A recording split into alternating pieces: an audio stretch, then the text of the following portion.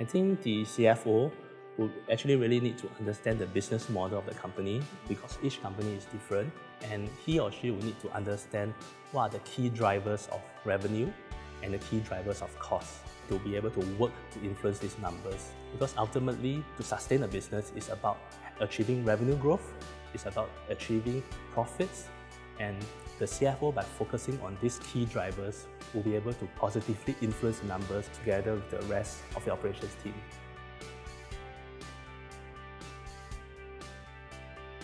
For Chartered Accountant, it is a brand name that is globally recognized. There's also trust that has been built by successive batches of Chartered Accountants over the years.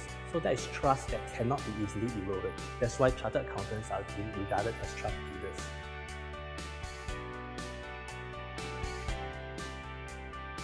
The Chartered Accountant is a qualification that's recognized in many countries. For instance, Singapore, UK, and Australia.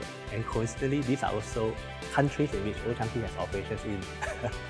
So I think if you look at other people, they tend to associate the Chartered Accountant as professionals who know their stuff and whose work can be trusted.